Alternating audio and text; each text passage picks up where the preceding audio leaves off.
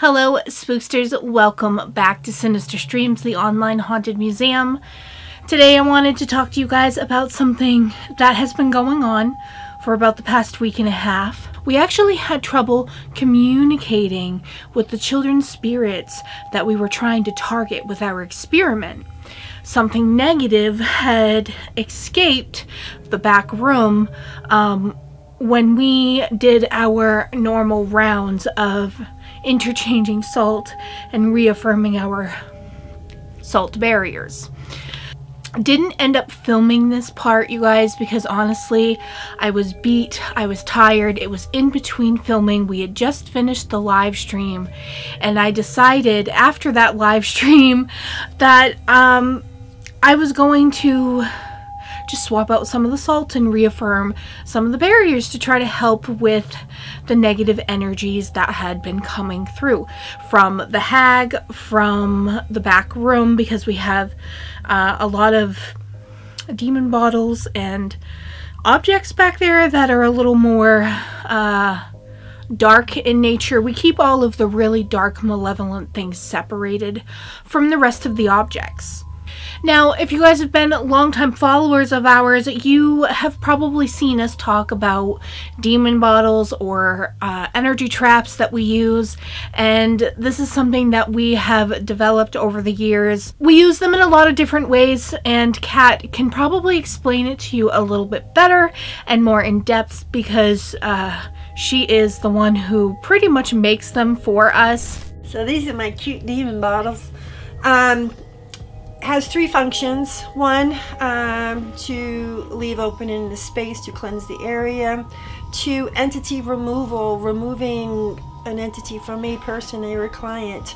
I'm in binding it to it. And the third way, just to leave it as a trap in a certain place, and if I go by it and the string's in it, it kind of lets me know that something's in the bottle. So how did I come up with the idea of the demon bottle? I do a lot of reading and I do a lot of researching because we do remove negative entities, and I'm always looking for the easiest way where we don't have to expel all our energy and be totally exhausted afterwards. So I was reading in the South, I believe it was in the days of slavery, they were always worried about evil spirits. You look in the South and you'll actually, they're called the bottle trees, and there's, you can look it up, and there's trees in the South that have like, they'll have like 50 to 100 bottles just hanging in one tree, and they hang them upside down. And the purpose is that supposedly at night when the spirits are roaming and as morning approaches they need a place to go hide, they go into the bottle. And the beauty of the bottle is when the sun comes up, it hits the bottle and it neutralizes whatever's actually in the bottle. So I kind of use that premise for creating this bottle. Some cultures, they believe that a negative entity has to follow a string from end to end. Among my research, I do find demons love the color red. It represents blood, it represents life, it represents taking of life. They like the color red. There's a frequency to everything, and believe it or not, there's a frequency to the color red. But the funny part is the bottle isn't actually doing the work. The bottle is just the outer coating for what's inside. I do have herbs and certain things in here to neutralize it once it's actually entered into the bottle. And that's where my crystal that's in the bottle comes into play. You can program crystals to do certain things for you. I program them to pull in negative entities and to bind them to it. My most favorite way that I love to use them is during a house cleansing. Like for instance, usually demonics love basements, love closets. They come and go out of closets. So what I will do is I will open a window in the basement where I feel most of the negative energy is. I will set the bottle there, and at that point I will say, I bind you into this crystal in the bottle. I walk away and you leave it, and it's my most favorite way. I go on the other side of the room and I smudge with the smoke of the sage, and it pushes it. And the way the bottle works is this is a neutral zone in here, and as the smoke comes, the thing's panicking, so it's either going to go out the window, which is fine because I'm going to set up a barrier after and kick his butt out, or it's going to run into the bottle. You capture it, You plug it. I actually have shrink caps that go over the top. Set it in the window if you don't want to, if you want to reuse the bottle. And in the morning, the sun comes in, neutralizes, because this is very low energy in here. It's going to neutralize it. It's going to hit that crystal, and basically the crystal is just going to, and that's that. And you can unplug the bottle again and just speak to the crystal, tell it, keep pulling in those negative entities, and then put it in a different spot in your house, maybe in your children's room, under their bed. Mom, there's something under my bed. Listen to the kids. I guarantee it's there. So, I actually was contacted by one of our fellow spooksters, JD, and he kind of sparked my interest with this thing called a hagstone. Now, I've known about hagstone, but honestly, I've never found a natural one out in the wild, so I never felt the need to have one in my possession. But I was actually gifted one, and I've been wearing it. This is a natural hagstone that was actually bought from a witch on Etsy, and it was really cool. He showed me the whole thing where you can actually program and charge it, and the more you wear it, the more it becomes attuned with your energy and helps protect you. There's a lot more stuff that that person can actually explain to you. If you're interested, you can check out her Etsy. But I have been wearing it, and I've felt pretty good since I've been wearing it. In the mornings when I'm getting ready to come into the museum, I've been putting it on. So thank you very much, JD. He is one of our spooksters. And also, for those of you who don't know, we do have a spookster chat on Facebook, but you have to message me or somebody on the team or one of our moderators to be able to be added to this chat. And this is just a chat where you can go on and talk to us on the daily and get like behind the scenes stuff. And we just all converse in there day to day about anything paranormal. And it's just been a lot of fun. So if you guys are interested in being part of that chat, you can join. Also, for those of you who are part of the chat, if you get annoyed by the amount of notifications you're getting because so many people are involved in the chat and it goes off all the time, you can actually mute your notifications so you can check the chat whenever you feel like it, but you're not being notified every time somebody types something in that chat. So it's literally check it at your leisure, and you can just leave it unread until you get to chatting, and it actually tells the people in the chat by the little icon who's actually currently looking at the chat, so you know who you're speaking to. So it's really kind of interesting. We're trying to build that community, build the day-to-day chat through our community and with our spooksters, so we can all share experiences, share haunted objects, share just your thoughts, and analyze evidence together on a daily basis. So for those of you who are big into what we have going on, then I would love for you guys to be part of that. So definitely leave a comment, leave a message somewhere. You can find us on Facebook, Twitter, Instagram. That being said, after I received this necklace, it was really interesting. I was told that I was getting this on the same day that the hag came into the museum. She came in the mail and we added her to the collection. So it was really strange to me that I happened to get the hag donated by Adam, and then all of a sudden I had another spookster, completely unrelated, didn't even know about the hag yet, offer in the same week to supply us with a hagstone for protection. Could totally be coincidental, but in my experience, there are no coincidences. I really feel like it was kind of a message from the hag. And then on top of that, you guys, we had something weird happen. I was sitting in the living room with Kat and Shane, and I noticed something live on the CCTV, so I actually picked up my phone to try to capture it. So I'm currently watching the cameras, and we have the other two shut off for now, but on this side, what's really weird is, like, there's nothing here in this frame, but if you look here, it almost looks like there's a face. And it's actually in front of the sign. What is that? Like, there's actually something there,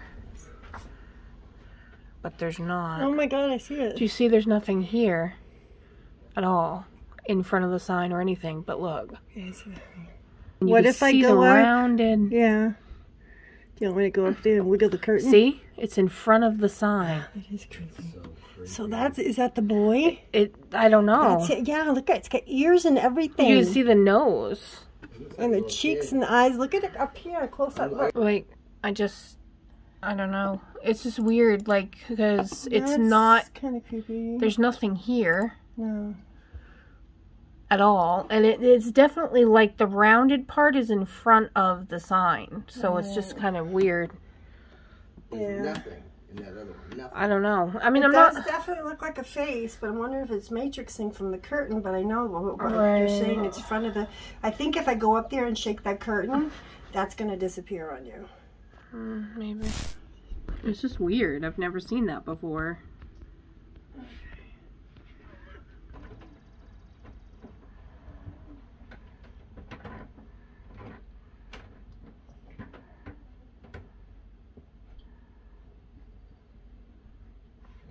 It didn't move it.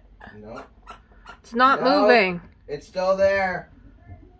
No. What'd you knock down? Between his legs. It's still there. It is. It's not the sign. Nope. It's still there. Oh, I don't know.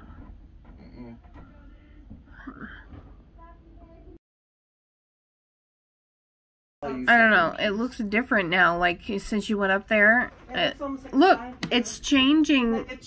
No, it's changing to like a skeleton face. Oh my god. It's like emaciated. Like, you can see the bones in the face now. I wonder if my energy playing over there kind of messed Look at it it. up. Look. Do you see? I see it. You know what I'm saying? Maybe my energy. Right. Oh my god, I see the skull you're talking skull. about. This It's is the the side. side here, and then this is the big back of the cranium. The head, yeah. But there's also still a face here, though. If you take off the chin, it's changing again. It just changed again. It just changed again to a regular face. Yep, it's back to a regular face. Oh my god. What the heck? It's like an optical illusion. It just changed again. Wow. Wow, it really. Now it looks like an old woman. It's really formed into a female's face. Look at that. What is going on? Oh, that's creepy. That's weird. I don't know, man. Now it looks like a dog. It does. But if you get out of this view, wow, there's nothing on the other one. And you don't even see any resemblance of nothing. And it would be right where, if it was picking it up on one camera, if it was a night vision, it would be picking it up on both. You know what I mean? Like, it's like, what is that? So it's just weird. That is odd. I don't know. Could be matrixing.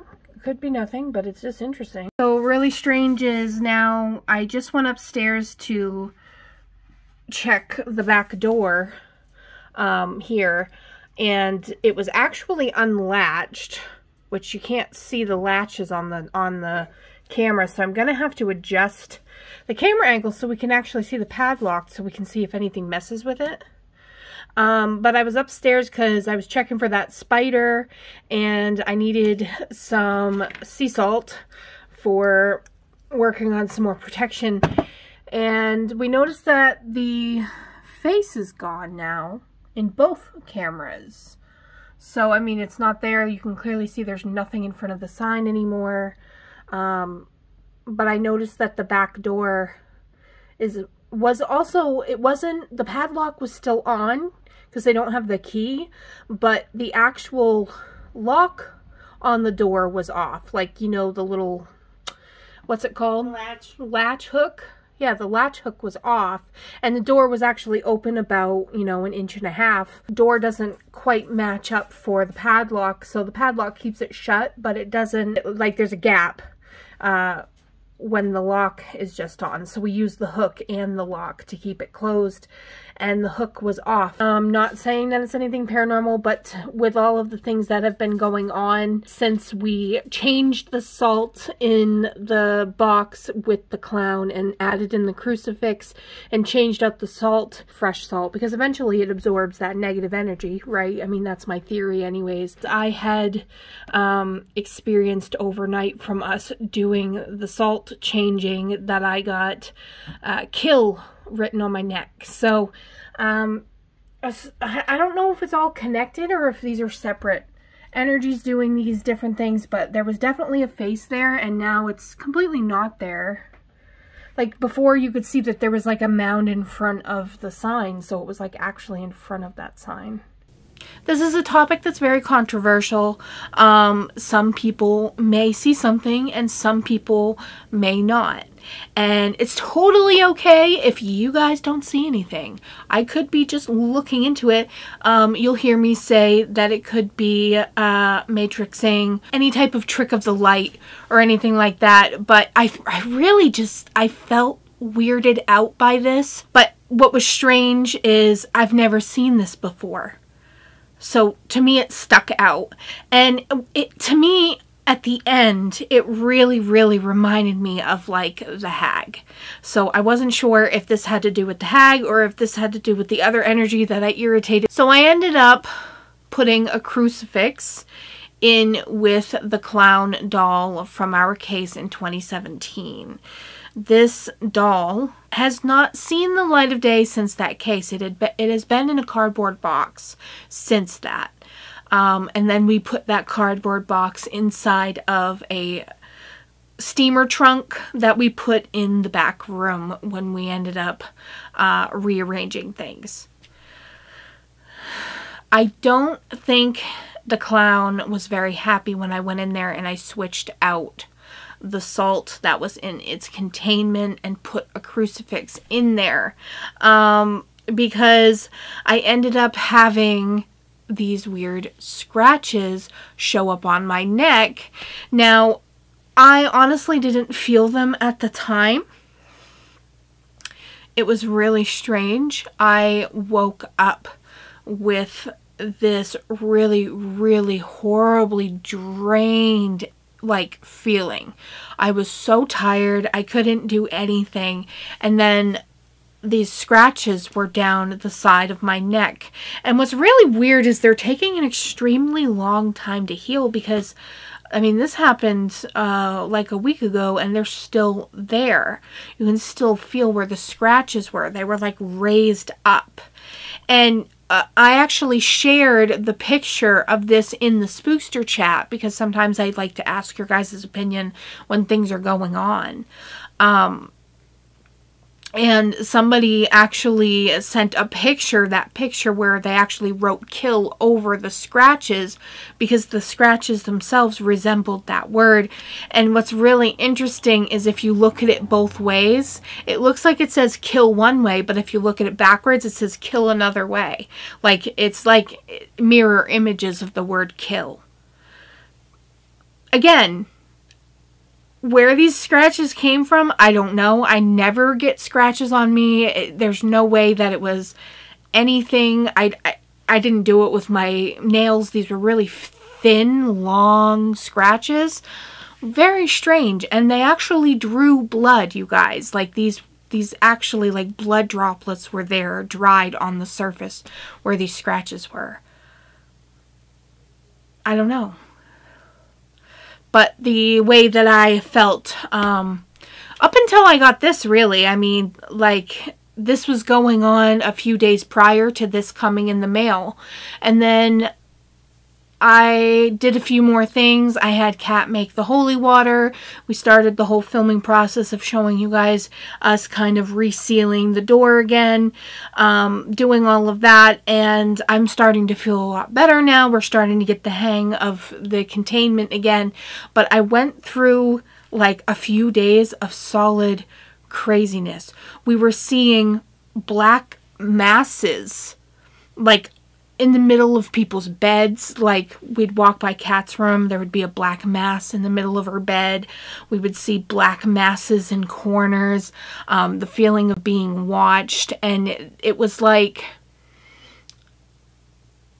I was getting flashbacks to 2017 when we were dealing with this energy, and I instantly knew what was responsible for this outbreak, this outbreak of negative energy in the museum. I instantly knew what was responsible. It was that clown.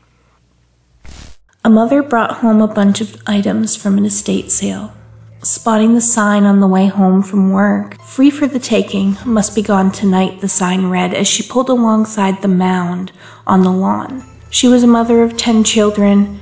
Taking advantage, she piled what she could carry into her vehicle, not even bothering to look close into what she was grabbing. She assumed her kids would make quick work of sorting through the leftover junk. By the time she was on her way again, she could barely see out the back of her car.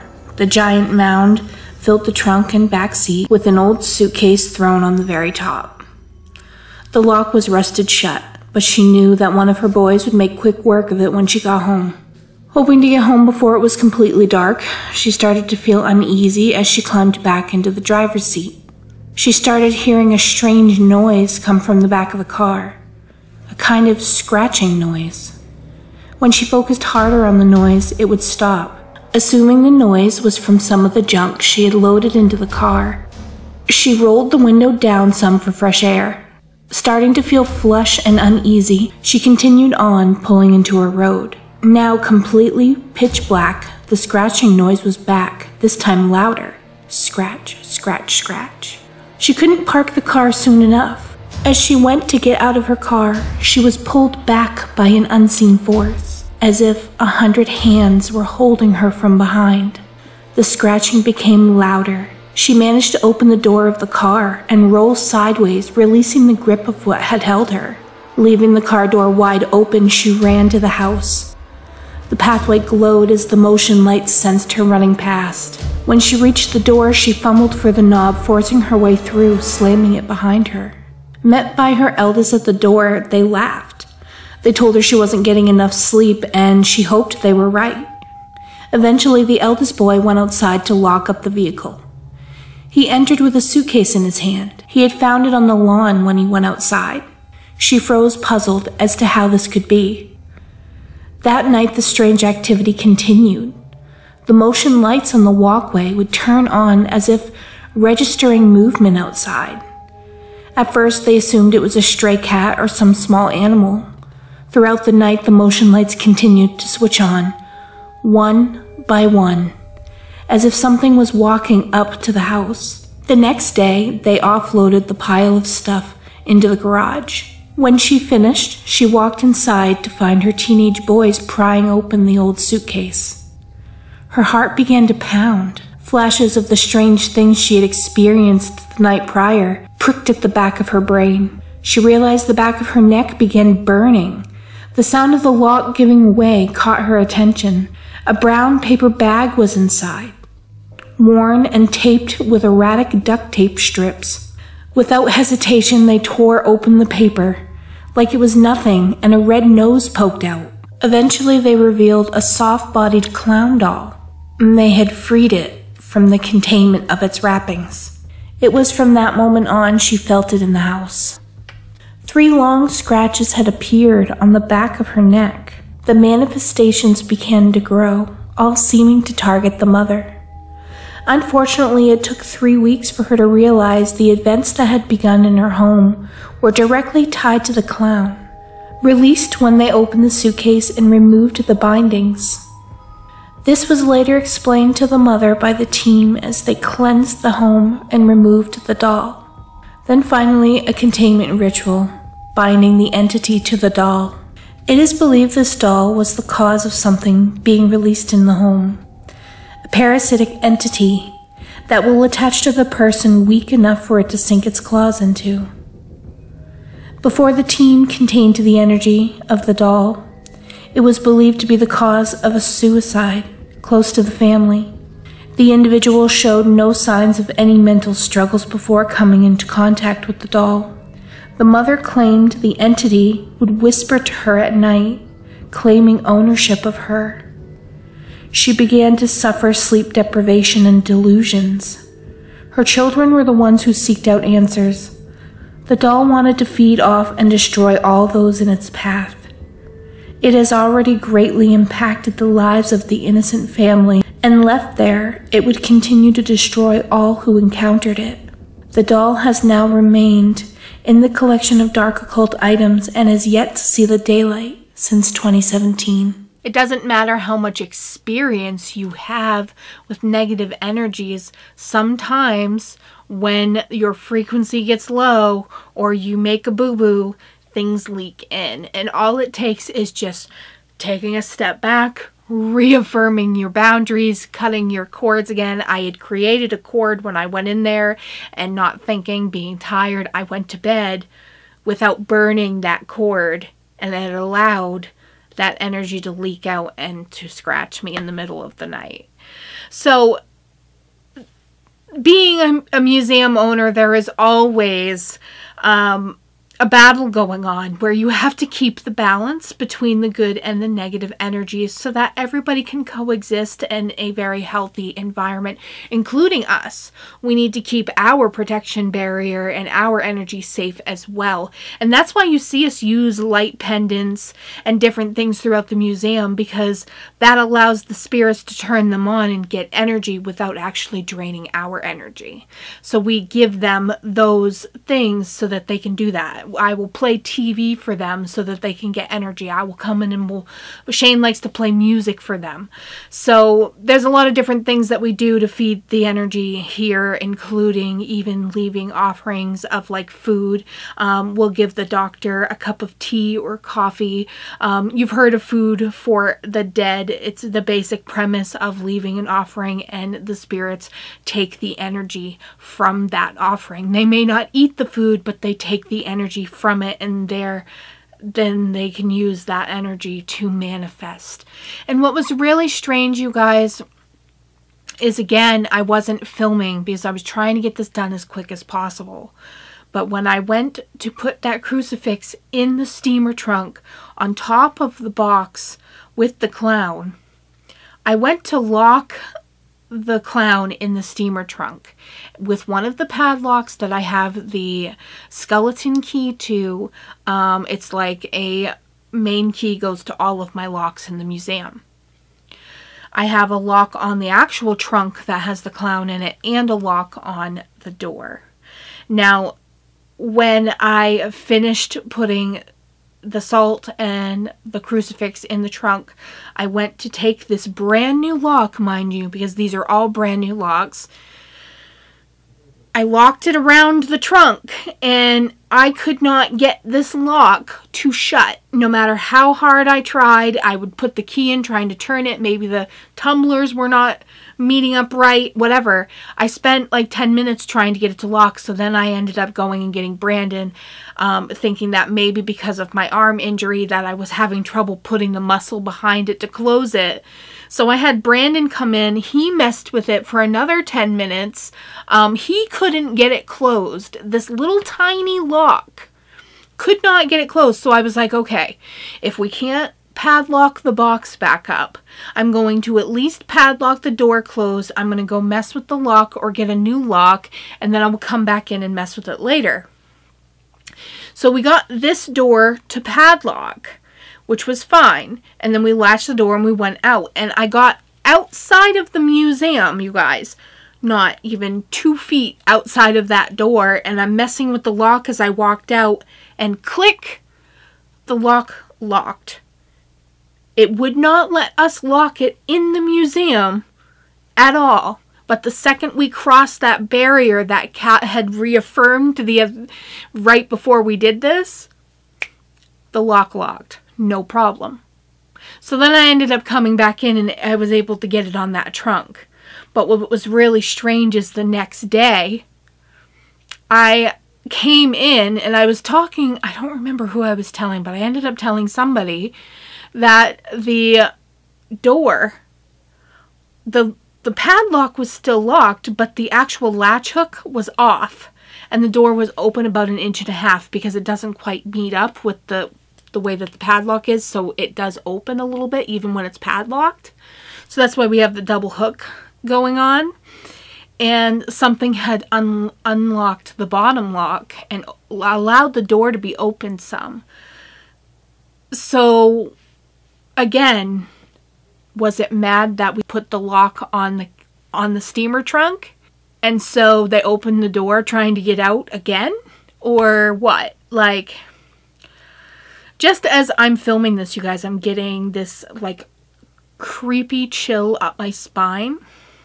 It's funny because it's like when I talk about it, I feed that energy and it makes that connection again. I have to burn those cords every time that I even think about this energy because it's that strong. It instantly makes a connection and starts feeding off my energy again. I don't dare right now do an investigation on this object because of how intense it is. What I want to do is I want to wait until we have the isolation room set up even better, because I can isolate it away from the other energies and really maybe just leave devices in there and film it without me having to physically be in the room. But I don't really want to open us up to that energy right now because we just managed to get it contained. I swear to God, I just saw something move above me in the mirror, like a black mass just went right over my head. I saw the reflection.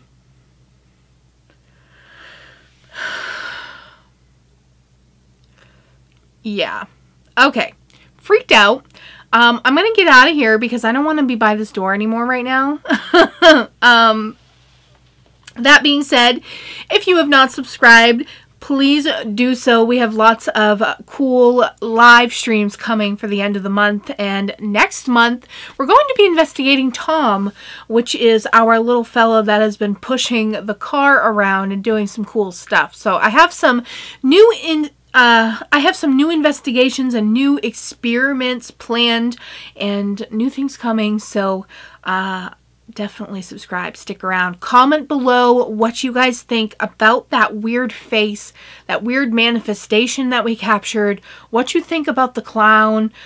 We narrated the backstory of what happened to the people who originally owned that clown. Links are in the description. You can find our merch store, you can find our Etsy store, where you can buy haunted objects and spirit dice from the museum. Spirit dice also handcrafted by me. So, see you guys in the next video.